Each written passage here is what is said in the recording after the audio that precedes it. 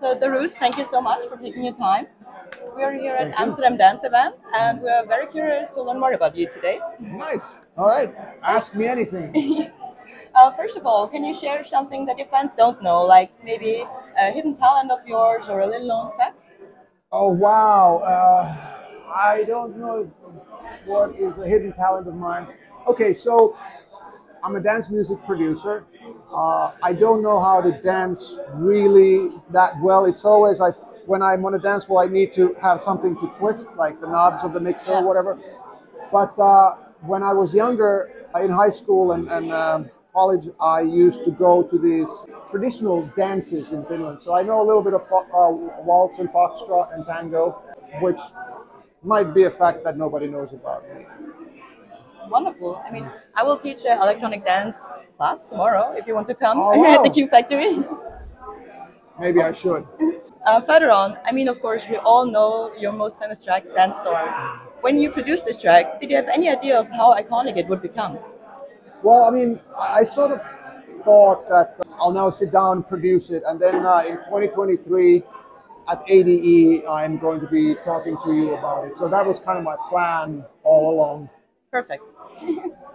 Seriously, I was a hobbyist that had one synthesizer, a couple of computer programs, and I wasn't considering or thinking about myself as a musician even at all at that point. So it was just messing about, and I don't know, I got lucky.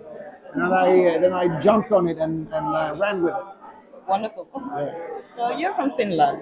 Finland has produced many very good electronic music artists. How do you think your Finnish heritage has affected your career or influenced your music? I get this question here and there, and it's difficult. Like a lot of people think, me included, at least a little bit, that our long dark winters have something to do with it. Like we struggle to survive through the cold and dark winter, and it might make us melancholic. That's maybe why, traditionally at least, our music, both in Finland and then also the current music, still like trancey stuff and dance music, could be melancholic and minor keys. I don't know if that's true, but at least it feels like a logical explanation for it. Other than that, dance music in general is quite global in a sense, unless you have the lyrics written in a particular language other than English. So I think for me, not being a typical Finnish artist was that my stuff was instrumental in the beginning, and then I started making stuff with English lyrics or samples first, and then I mean these days I use vocalists a lot, and that in itself doesn't naturally tie me to Finnish crowd only, but like a dance music has a global audience. So I don't know, but I'm very proud of my Finnish background, my heritage, and anytime I can sort of bring it up, I bring Finland up in interviews, and also my boys like Super 8 and Tab and Orchidea, Jotto, Tom Paul. There's many very talented and amazing producers and DJs coming from Finland. Well, thank you so much. So you are very well known for your high energy live sets and performances, and you have played shows all over the world. What was one performance that really stands out to you in your mind? You know what? This question up until 2016, 2017 was really hard, because it's hard to say that city, that club, because that kind of means that everything else wasn't that great then, and I would not ever want to do that to any promoter or any crowd. But this is something that I'm very biased about. I played a New Year's Eve gig in Finland, New Year's Eve 2016 to 2017, and I got to change the year with Sandstorm actually, and in front of about 80,000 people in the city of Helsinki. And what also made it so significant was that started the 100-year celebrations, or the year of 100-year celebrations of our independence. Oh, wow. So I had the honor of being the first piece of music that people heard that celebration year. It was very meaningful. But because it was in Finland, it was my home country and such a big event, now I can say that that was the best gig ever. And I'm not really, if somebody gets pissed off about that, then it's their fault, right?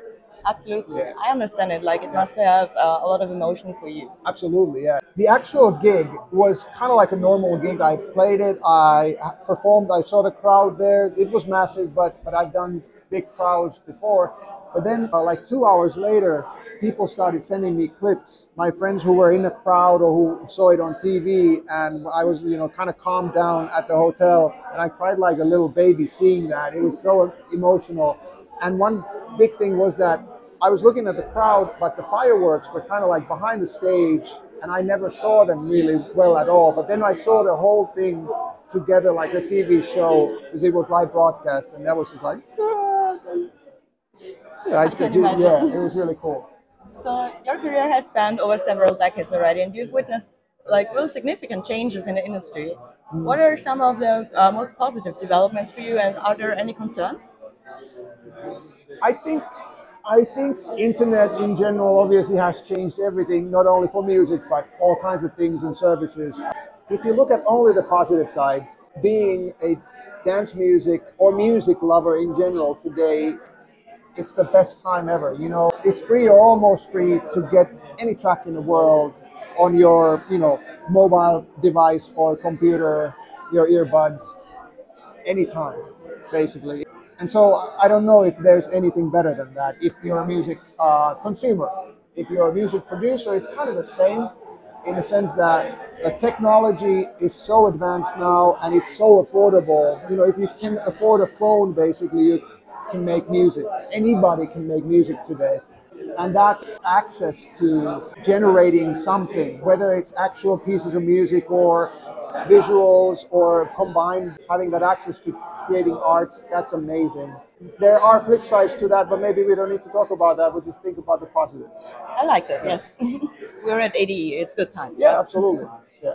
Are there any projects that you're currently working on that we can look forward to? Right now, honestly, I'm here to promote my upcoming album that's coming out on the 3rd of November. It's called Together, and that project, as far as me being a producer, that was done now 2 months ago or so, which I'm happy about because it was quite the undertaking. But I have new tracks coming out still, probably next year.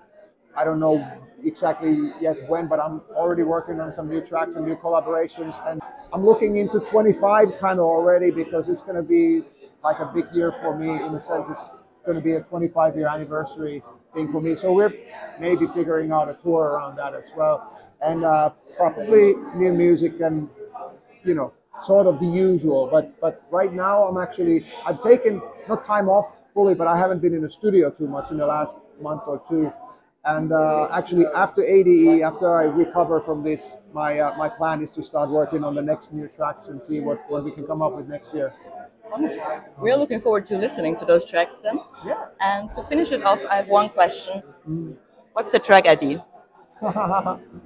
Nobody seems to know. I don't know. It's it's the funniest thing. You probably didn't get it the same way that I did, but it was so funny when people started asking about what is that song on my channels, and it was referring to Sandstorm. And first couple of months I didn't understand why they were asking that, because the meme was going over my head, and obviously somebody at some point explained what the meme was about, and I'm all quite happy about that thing. But today, when you talk about a track ID, obviously not everything refers to Sandstorm. So it's an interesting thing to play new tracks, because that is the only last thing today that is kind of a mystery. Like every DJ kind of has access to every track today, unless it's something that I made today and didn't put it out yet. So I'm holding my track IDs, not Sandstorm, but the others, close to my heart until the release date usually. And I think all of us artists are these days, because that's the only way you can now differentiate yourself, meaning track selection wise. Wonderful. Yeah. Well, thank you so much. Thank you. Now we know.